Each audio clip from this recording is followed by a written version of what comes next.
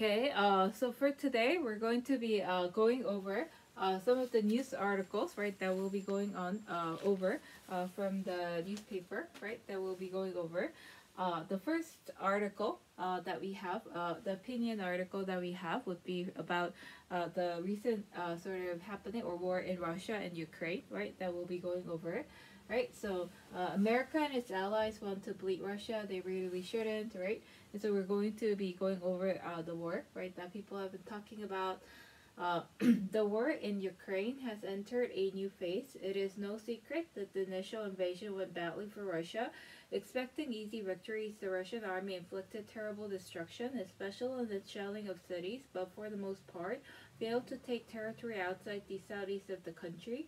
Ukrainian resistance was fierce. After 6 weeks of war, undermined Russian forces were made to retreat from Kiev and its suburbs.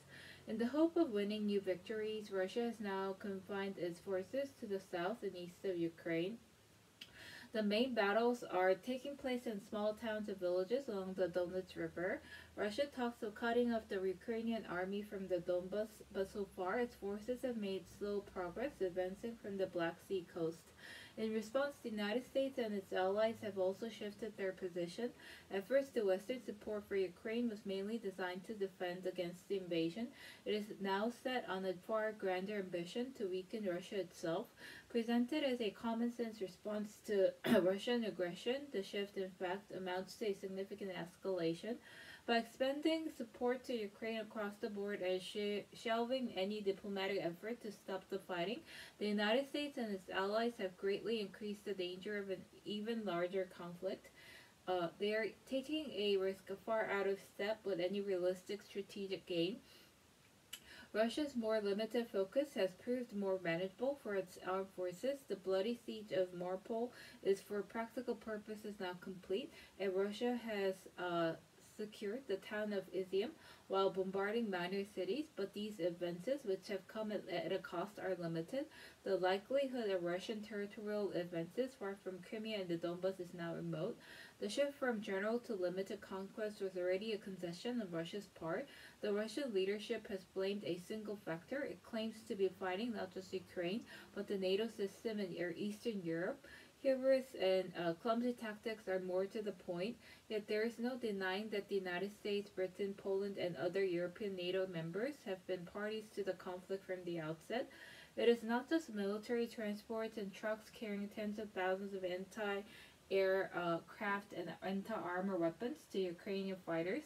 The United States has also provided real-time intelligence, reportedly including targeting information on the location of Russian forces. Though the Pentagon has disputed the extent of intelligence sharing, leaks have been remarkably revealing. We now know that the United States provided the tracking intelligence that led to the sinking of the Moskva, the flagship of Russia's Black Sea Fleet. More striking still, U.S. intelligence agencies provided critical targeting for battlefield assassinations of Russian generals. This was already a significant form of participation in the war, but the United States has since shifted its strategy to push Russia further. The early U.S. response to the invasion was simple: supply the defenders and apply America's unique financial weaponry to the Russian economy. The new strategy, called it Bleed Russia, is quite different. The underlying idea is that the United States and its allies should seek to recover more from the rubble of Kharkiv and Kramatorsk than the survival of Ukraine as a polity or even the symbolic frustration of Russian aggression. Top officials have made that quite clear. The U.S. Secretary of Defense Lloyd Austin has said that the goal is to see Russia weakened. The Speaker of the House, Nancy Pelosi, said Ukraine is defending democracy, rights large for the world. Britain's Foreign Minister Liz Truss was explicit about widening the conflict to take in Ukrainian territory annexed by Russia, such as Crimea, when she spoke of evicting Russia from the whole of Ukraine. This is both an expansion of the battlefield and a transformation of the war. Whereas once the primary Western objective was to defend against the invasion, it has become the permanent strategic attrition of Russia. The outline of the new policy began to emerge on April 13, when the Pentagon called a convocation of the 8 biggest American arms. The shift from general to limited conquest was already a concession on Russia's part to prepare arms transfers on a grand scale. The result was a pledge made by President Biden on April 28 that the United States would provide 4 times as much military aid to Ukraine as it had already supplied since the beginning of the conflict, a promise made good by a proposed aid package for Ukraine worth 39.8 billion. This strategic shift has coincided with the abandonment of diplomatic efforts. Negotiations between Ukraine and Russia were always fraught but contain moments of promise. They have now stalled completely. Russia bears its very fair share of responsibility, of course, but European channels to Moscow have been all but severed, and there is no serious from the United States to seek diplomatic progress, let alone ceasefires. When I was in Ukraine during the first weeks of the war, even staunch Ukrainian nationalists expressed views far more pragmatic than those that are routine in America now. Talk of neutral status for Ukraine and internationally monitored plebiscites in Donetsk and Luhansk has been jettisoned in favor of bombast and grandstanding. The war was dangerous and destructive enough in its initial form. The combination of expended strategic aims and Scotch negotiations has made it more dangerous still. At present, the only message to Russia is there is no way out. Though President Vladimir Putin did not declare general conscription in his Victory Day speech on May 9th. Conventional escalation of this kind is still possible. Nuclear weapons are discussed in easy tones, not least on Russian television. The risk of cities being reduced to corium remains low without NATO deployment in Ukraine, but accident and miscalculation cannot be. So once again, sort of the diplomatic ties between Russia, right, Ukraine, also U.S. and some Western countries that we do see, right, there are complications in the diplomatic matters, right, that we do see here in this article, right, that we do see here. As allies want to bleed Russia, they really shouldn't. So again, the complications, right, that we find here as well. And then the next we have more of an opinion sort of based article where it talks about sort of room for saying I feel like, where I think it's fine to say I feel like, I bet others do too, right? The idea of feelings, of how they feel, leaving room for disagreement, is gracious, not timid. And so we'll read through this sort of opinion based article, and then we'll move on to, right, the other articles, right, that we'll also take a look at. And so the article will read, I want to take up a language peeve, and I hear a lot about the uptick in often the younger people prefacing their opinions with I feel like. I feel like it's a matter of duty. I feel like people are ignoring the consequences and so on. The rub for many is that the phrase sounds wishy-washy, as if there is an epidemic of hedging amid a new generation. Some have suggested that discussions and meetings might be less productive, or that we risk undermining our own arguments by using the phrase, but is that what really happens? The esteemed Cornell University linguist Sally McConnell, again quoted in this 2016 Times Opinion essay by Molly Horton, has ventured, this is speculative, but I feel like fits with this general relativism run rampant, adding that there are different perspectives, but that doesn't mean that there are not some facts on the ground that things anchoring us.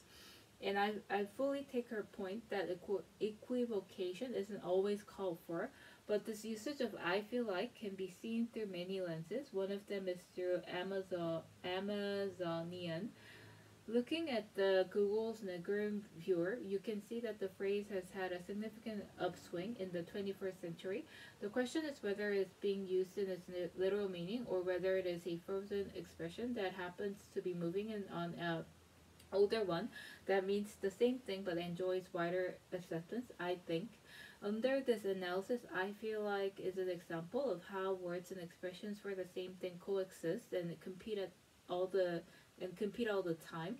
For example, the use of based off what you said instead of based on, right, took up around the same time as I feel like, as I noticed among my students over the past 2 decades. Yet few would impute a particular significance to this change. Expressions can change like fashions. In the aforementioned Times piece, the University of Pennsylvania linguist Mark Lieberman said, I feel like the emotions have long since been mostly bleached out of feel that, suggests he sees the phrase as a neutral preface, not an expression of timidity. Whether he used it himself in that instance to be right, I don't know. I feel like we should take a break. I think you're right. Dot dot dot. Need be classified as a certainty or undue. Uh, let's take a look. Undue. A few years earlier, when interviewed for an article in Jezebel about the perception that I feel like is used more by women, thus possibly signaling that relative to men, they feel the need to soften their opinions.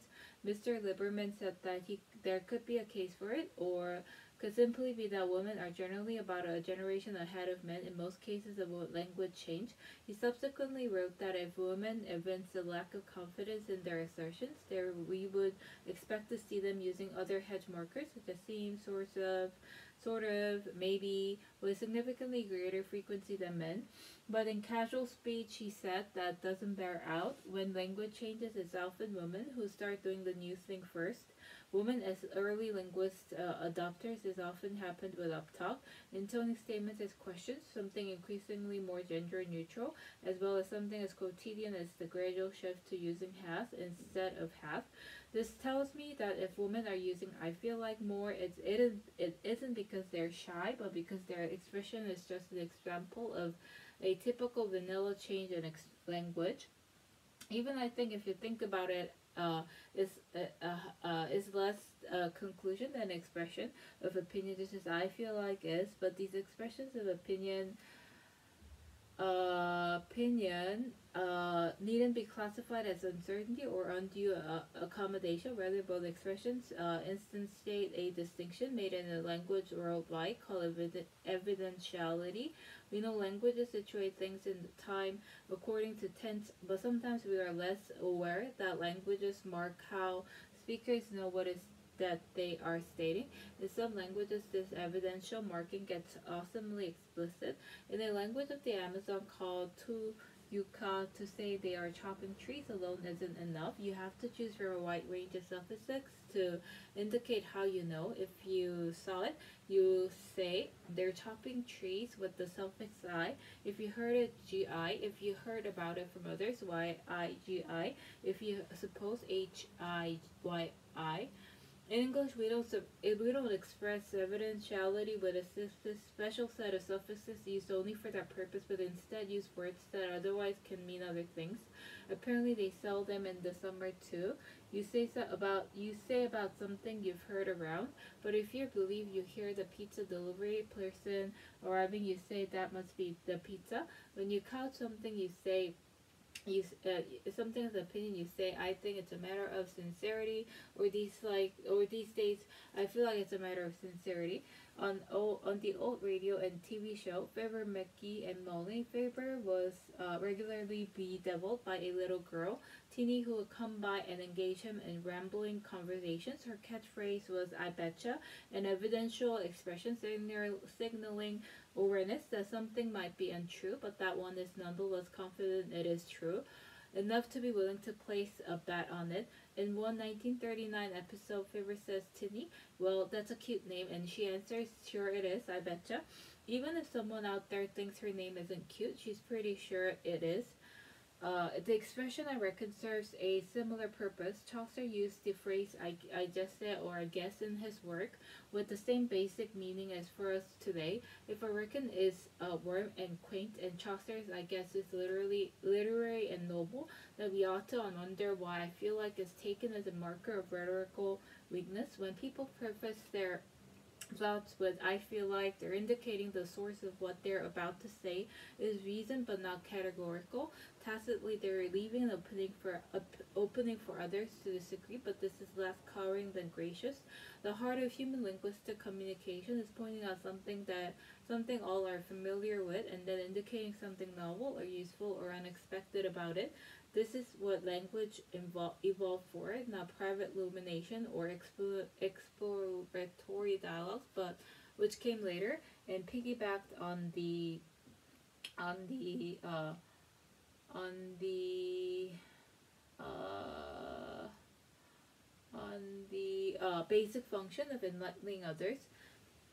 Something Tom Scott Phillips gets to the heart in the speaking of our minds, and Charles Taylor also expressed the language animal. But the languages go further than this because all of them are vehicles of nuance. All of them allow speakers to indicate how sure they are of what they are communicating in various ways. That must be the pizza one surmises because it was ordered a half hour ago. I feel like the pizza won't get here in time, you say, although you can't know for sure, are open to someone else's assessment. Of course, there are gradations of confidence. I think indicates a touch more certainty than I feel like. Well, I believe indicates more certainty than I think. This indicates in less attention to degree and detail. An anthropologist might document these phrases as neatly allowing speakers to register 3 degrees of qualified certainty. So if Tuka speakers have a suffix to indicate that they suppose perfectly confident people say, I reckon, and no one would accuse Middle English speakers of self-doubt for saying I guess, then I feel like we can say English speakers are doing just fine today. Of linguistics at Columbia University or Lexicon Valley, right? CISA and the new religion, back America.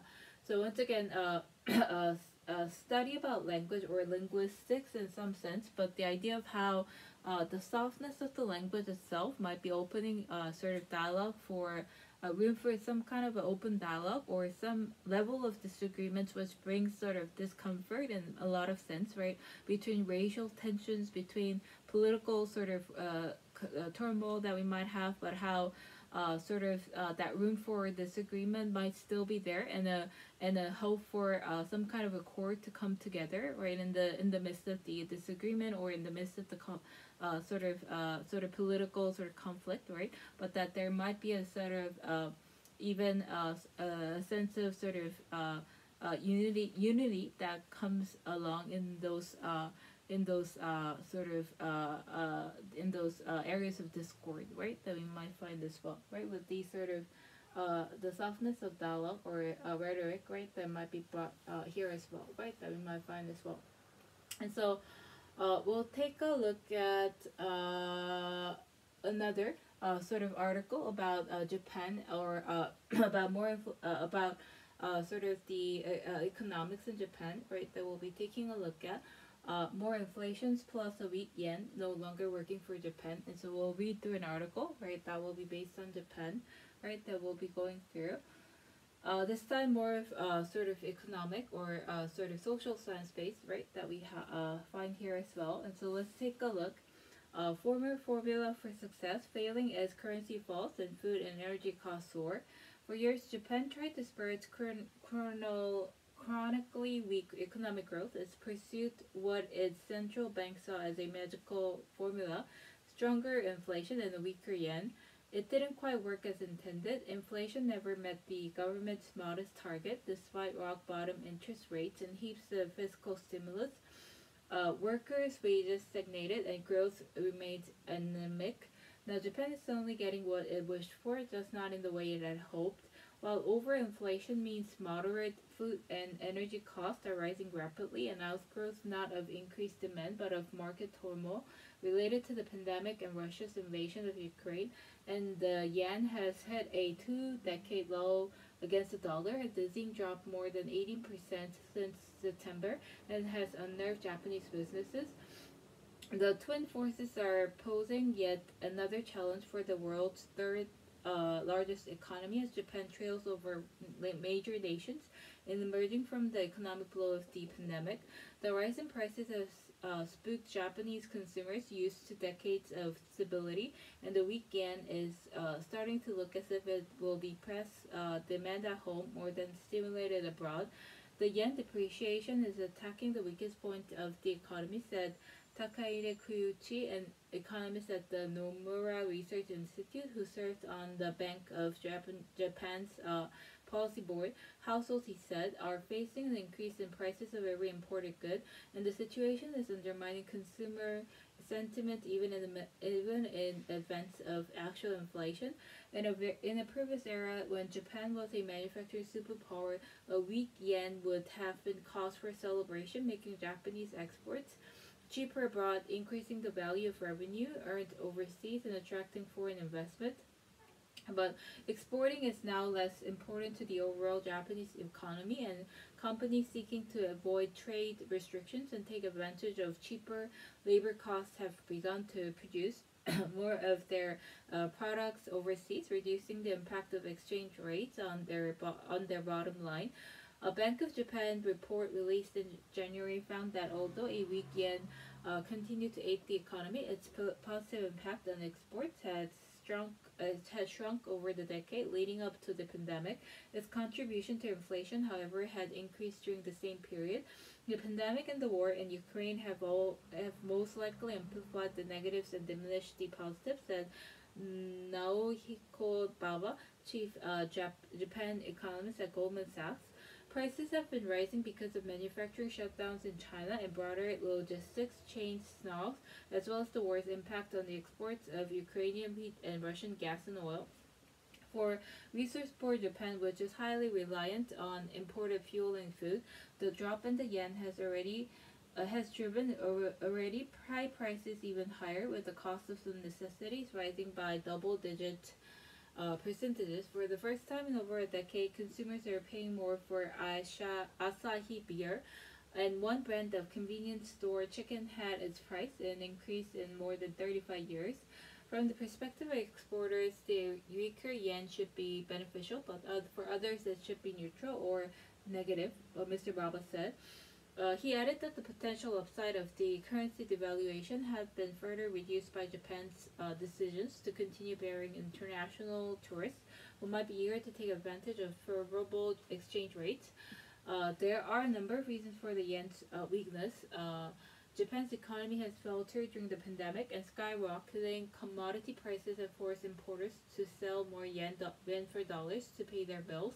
But the main cause, experts say, is Japan's insistence on maintaining interest rates near zero, even as other central banks, led by the U.S. Federal Reserve, raised their own drastically. The widening spread has triggered a rush to buy dollars as investors look for better returns, and the exodus seems likely to continue. Last week, the Fed raised interest rates half a point, the largest jump in over 20 years, and has said it intends to continue raising borrowing costs as it seeks to cool rapid inflation stoked by a booming American job market and rising wages. Wages in Japan, by contrast, have barely budged, and the country's high employment levels have remained comparatively steady. That means that Japan's inflation, which overall means under the government's target of 2%, is most likely driven by supply-side issues caused by the war and the pandemic, not the increased demand that low interest rates are intended to produce. In theory, the Bank of Japan could stanch the yen's devaluation by raising interest rates, but its governor, Haruhiko Kuroda, whose term ends next April, seems yet set to stick with his policies until he achieves inflation of both the quality and quantity he envisioned nearly a decade ago, when the Prime Minister at the time, Shinzo Abe, nominated him.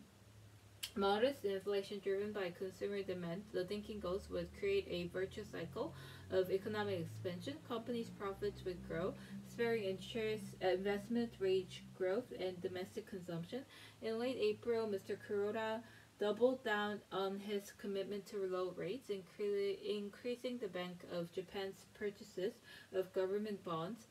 The announcement was followed by a yen sell-off. Even if Mr. Kuroda wanted to raise rates, doing so yet may set off a cascade of economic consequences, said Gene Park, a professor of political science and international relations at Loyola Marymount University, who studies Japanese monetary policy.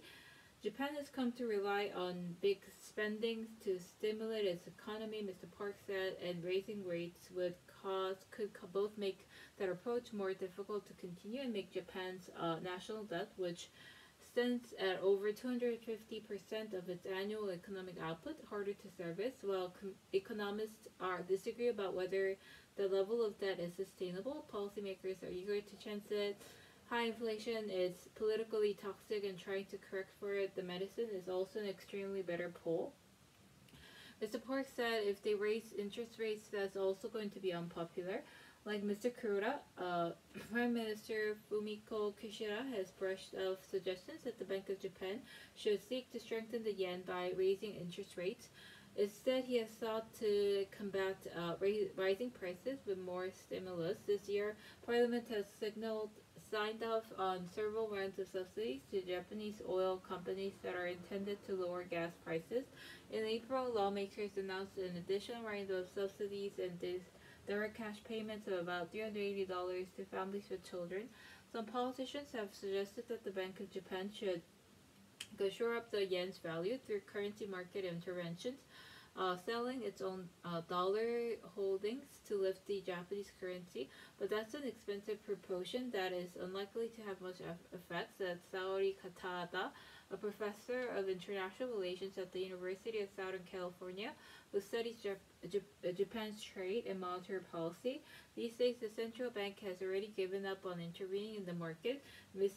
Katara said the whole market has gotten so big that the actual intervention doesn't change it. It might change it for a few days, but it won't change the trend. Right? So, once again, we do have the economic policies of how the recent COVID and how situations have affected many of the countries, including Japan, right, that we would have read through as well. And then another interesting article about the Korean and Japanese forming more warmer ties, right, that we do see here as well. Right, visiting lawmakers from Japan pledge warmer ties with the officials of Korea, right, of South Korea, that we do see here as well. And so let's read through it once more by Esther Chung that we have, right? So Korean and Japanese parliamentary members agreed to work to improve relations in a meeting in Seoul on Wednesday. A Japanese parliamentary delegation headed by Fukushiro Nukaga, a member of the Liberal Democratic Party and head of the Japan-Korea Parliamentary Association, met with National Assembly Speaker Park Byung-suk at the assembly in western Seoul. We hope that Korea and Japan will be able to face their history together and develop a future-oriented relationship from here, Park said, according to his office.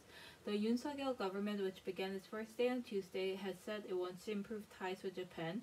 Relations are in deep freeze over a number of historical issues, including compensation for Korean victims of Japanese wartime sexual slavery and forced labor, both of which stem from 1945, the Japanese occupation of Korea.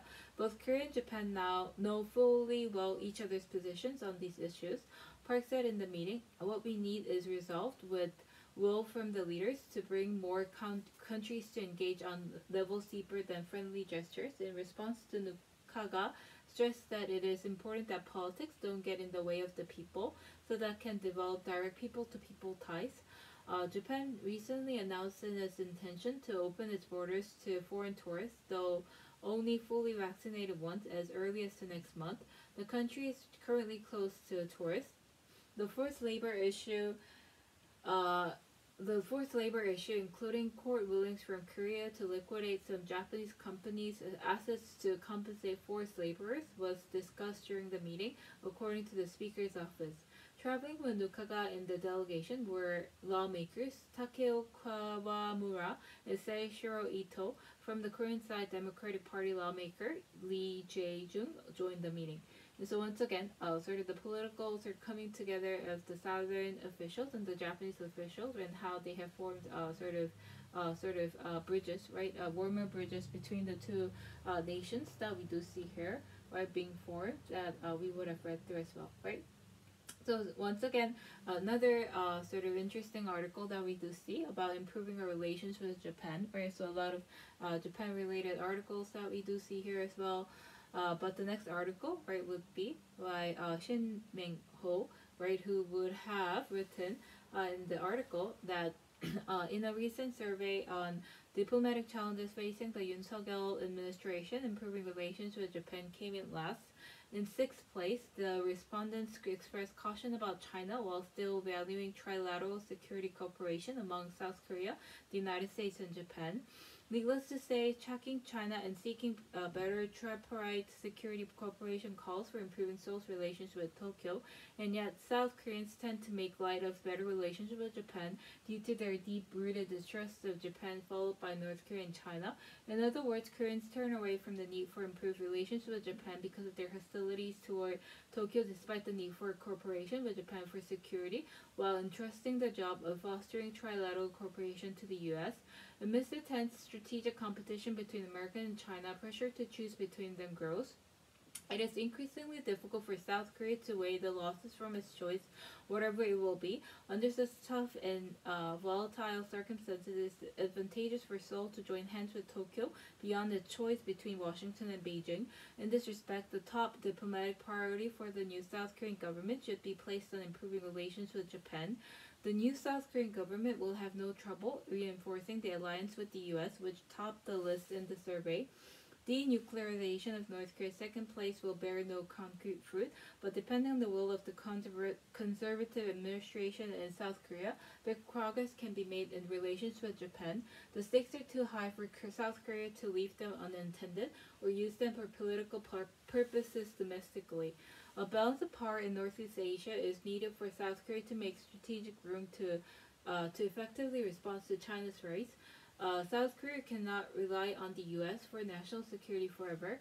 The zealotist of America First is gaining traction in America, whether it be governed by conservative or liberal administrations. If the U.S. chooses to dismantle one of its alliances based on its national interests, South Korea could be incorporated into the sphere of China. But if South Korea and Japan cooperate closely, both countries can secure strategic autonomy elastic enough to endure the centripetal force of China. They can jointly cope with China's pressure and share their burdens. That can help encourage America to stay in Northeast Asia and build more equal relations with South Korea and Japan.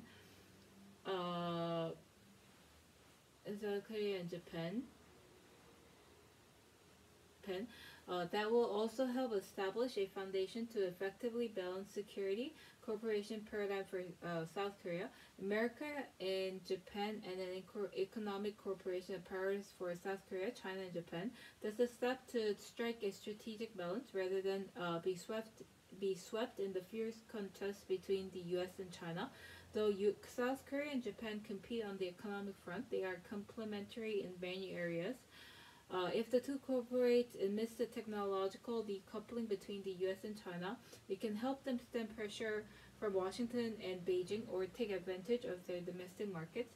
Technological cooperation between Seoul and Tokyo can help them jointly, uh, jointly, uh, jointly, and we'll continue. Okay. Okay, so we'll try to see if there would be a continuation. But once again, this article would be talking about sort of the relationships between not only South Korea and Japan, but also which that relates with China and U.S. And so all of these international relations would be coupled with one another or joined with one another. And so the rising sort of competition between U.S. and China and how South Korea has to take sides in certain sense, right? Amidst the different countries, and actually holding hands with Japan might sort of ease this sort of pressure that South Korea seems to be feeling at this moment, according to this article, between China and U.S., right? And so actually holding ties with Japan might ease that tension or that rivalry between China and U.S., according to this economist, right, who would have analyzed, or this analyst who would have analyzed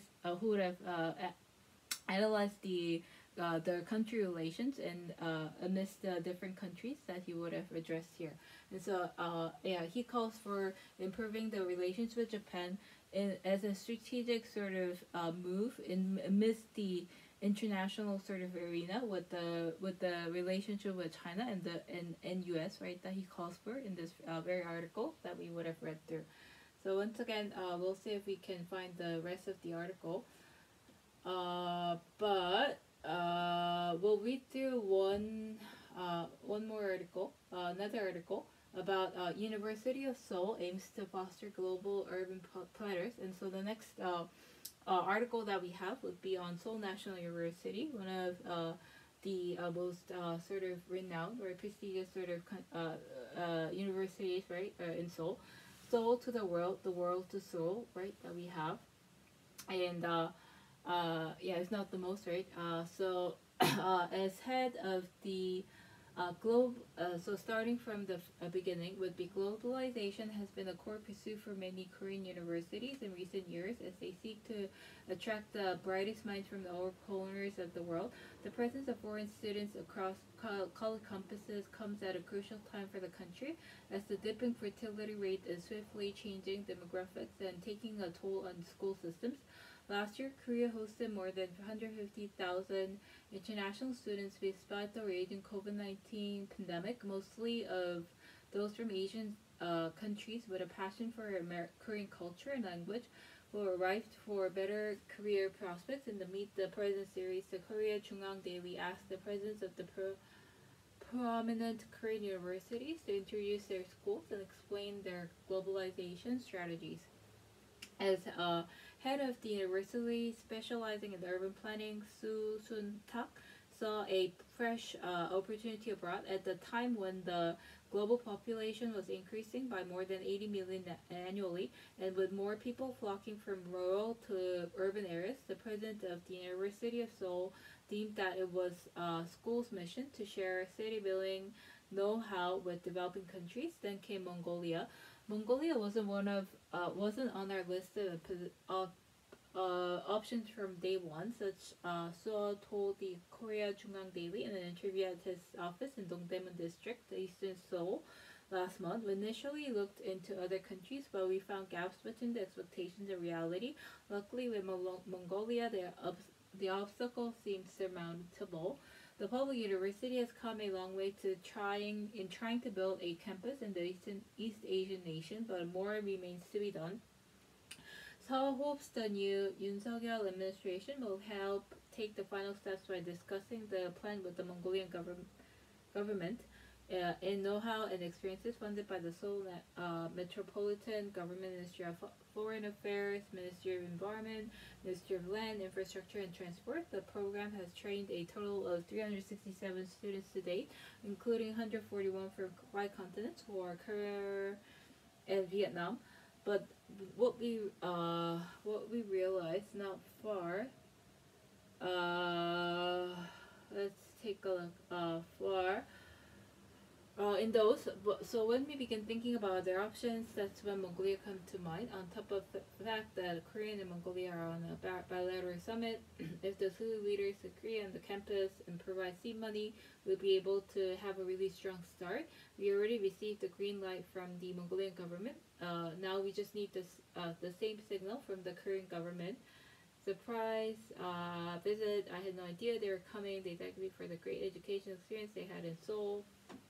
So again, sort of the interview that we would have seen, right? As head of the university specializing in urban planning, Seo Sun-tak saw a fresh opportunity abroad at a time when the global population was increasing by more than 80 million annually, and with more people flocking from rural to urban areas. The president of the University of Seoul deemed it was his school's mission to share city building know-how with developing countries. Then came Mongolia. Mongolia wasn't on our list of options from day one. So told the Korea Jungang Daily in an interview at his office in Dongdaemun District, eastern Seoul, last month. We initially looked into other countries, but we found gaps between the expectations and reality. Luckily, with Mongolia, the obstacle seems surmountable. The public university has come a long way in trying to build a campus in the East Asian nation, but more remains to be done. Seoul hopes the new Yoon Suk-yeol administration will help take the final steps by discussing the plan with the Mongolian government at the summit. I think about the campus every day, said Seoul. I hope for at least a partial opening before my term ends in 10 months. During the interview, Seoul talked about his ambitions for Mongolia and how he thinks the campus would benefit both countries. The following are edited excerpts for the conversation. For those who are unfamiliar with the U.S., how would you describe your school? The U.S. is the only four-year public university in Korea that's funded by a local government office. More than 60% of the school's finances are backed by the Seoul metropolitan government, which allows us to offer affordable, high-quality education. Since the mid-1970s, the university has fostered talent to solve the various urban problems of our time regarding city planning, transportation, safety, and the environment. Over the years, our school has also strived to invite bright international students to the campus with the help of Seoul's global city network. At the International School of Urban Sciences, we run the International Urban Development Program, a master's course through which we invite young public officials from developing countries to share our city building know-how and experiences. Funded by the Seoul Metropolitan Government, Ministry of Foreign Affairs, Ministry of Environment, and the Ministry of Land, Infrastructure, and Transport. The program has trained a total of 367 students to date, including 141 from 5 continents who are currently enrolled. We're also planning to establish a global campus in Mongolia as part of the broader vision to create an urban sciences hub in the Northeast Asia. With financial help from Korea's central government, we are working to establish an urban planning education course at the Royal University of Phnom Penh in Cambodia to help train urban experts there. How is the U.S. Different from other Korean universities? We have the finest faculty, cheap tuition and dorms, various scholarships, opportunities to tour cities around the globe, a beautiful campus, and a gateway to accessing Seoul's rich policy experiences and know-how. At the graduate school level, students can conduct all sorts of research on urban problems, smart cities, and urban big data using Seoul's public data system. During seasonal breaks, we provide internship opportunities to our students in the International Urban Development Program at the Seoul Metropolitan Government and other organizations affiliated with the city. Why are you trying to build a campus in Mongolia? We initially had several other countries in mind like China, India, and Vietnam, but what we realized not far into deliberation was that it's incredibly difficult for financial perspective to build a campus in those places. So when we began thinking about other options, that's when Mongolia came to mind. On top of the fact that Korea and Mongolia are on very friendly terms, Mongolia has spacious land and a huge desire to foster talent. The drawbacks, however, were a small population, cold weather, and political instability. So our next job was to figure out how to overcome those obstacles. And how did that turn out? With the first problem, we figured we could build the campus in the suburbs of Ulaanbaatar, the capital, given that the capital rate seems overcrowded. We also thought that we could build a virtual learning system so that students living far away could attend classes easily. This will also solve the second problem regarding the weather. When it gets too cold, another option would be to invite the students to Korea, allowing them a chance to study abroad here. If we could somehow build a network connecting the U.S. with other Korean universities outside the Seoul metropolitan area, we could also have the students study in other schools under a partnership program. What about the third issue with political instability? Our solution to that was to build trust at the central government level, not between local governments. We figured this should be on the agenda of the bilateral summit. If the two leaders agree on the campus and provide seed money, we'd be able to have a really strong start. We already received the green light from the Mongolian government. Now we just need the same signal from the Korean government. What's your ideal image of a globalized U.S.? And an ideally globalized U.S. would be the one in which Korean and the foreign professors, researchers, and students all work together to come up with new ideas, and where their research contributes to our society and the international community.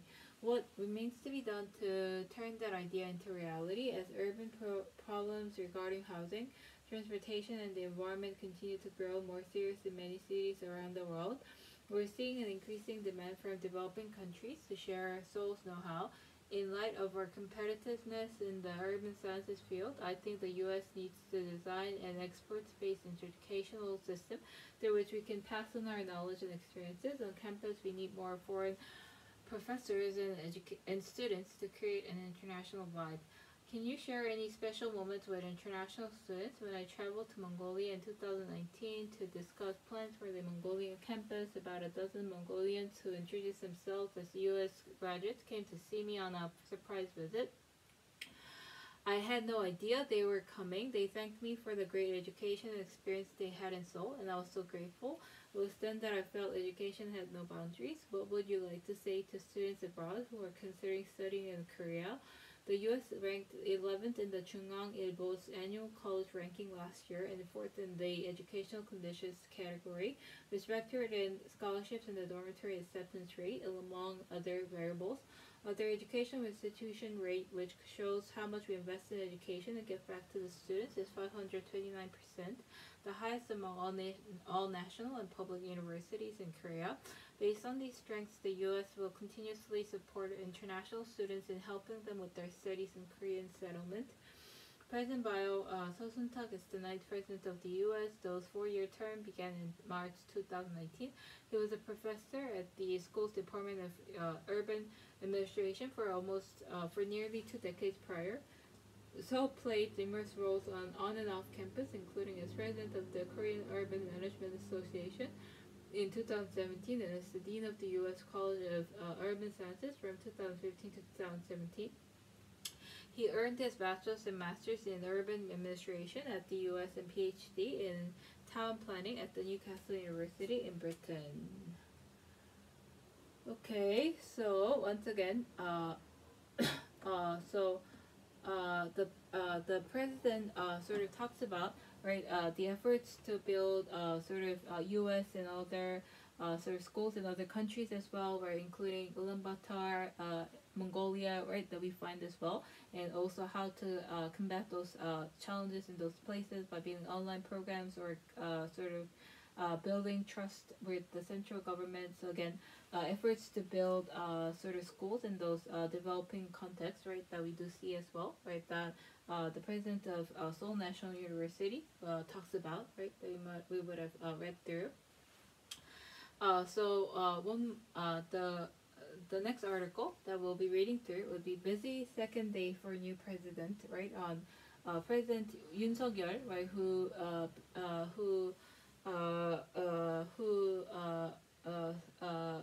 recently, right, started working, and so we'll read through the article, right, and we will read through the article and we'll come back in the next video with more articles.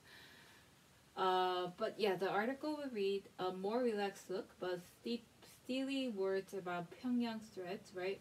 President Yoon Suk-yeol called on his aides to monitor the impact of possible North Korean nuclear tests on security and state affairs in his first meeting with senior secretaries Wednesday. Kicking off a busy second day in office, Yoon held the meeting with senior presidential secretaries at his new office in the Defense Ministry compound in Yongsan District, Central Seoul, and discussed security and economic challenges.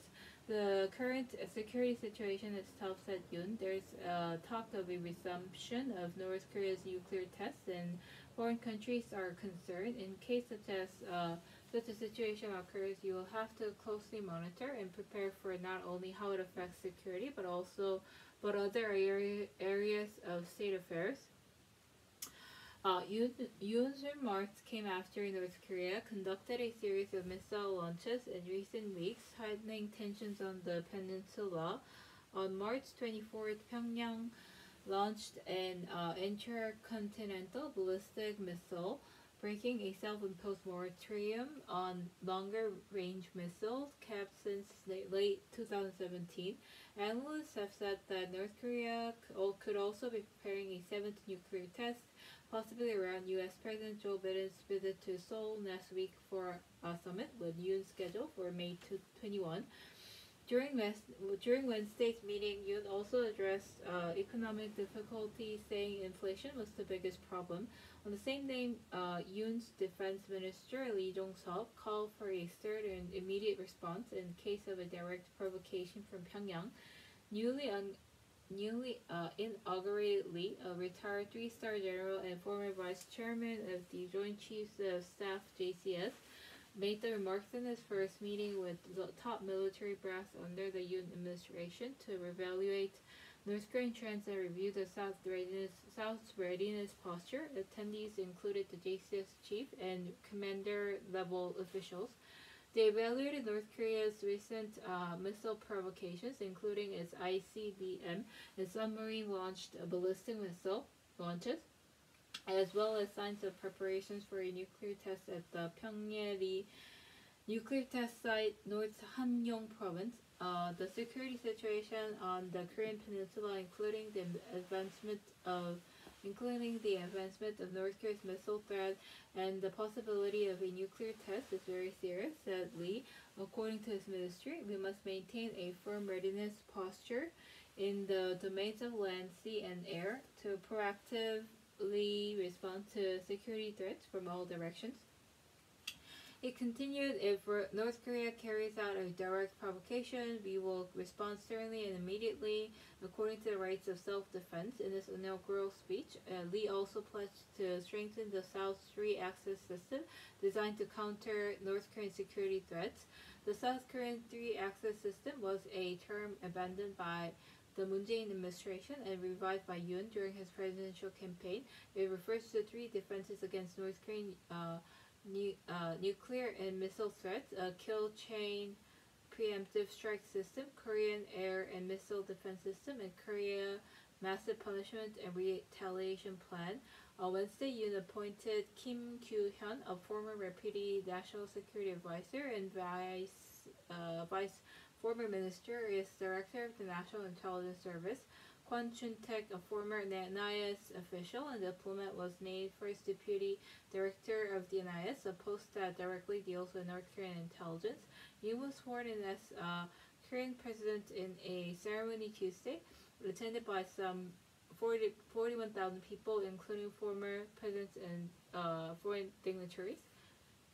And so once again, sort of the North Korean Pyongyang sort of relationships that Yoon Suk-yeol, or the new president, is planning to build, right? A more relaxed but steely words about Pyongyang's threats, and so the type of policy or political stance that Yoon Suk-yeol takes, where it takes towards North Korea and its use of nuclear tests, right?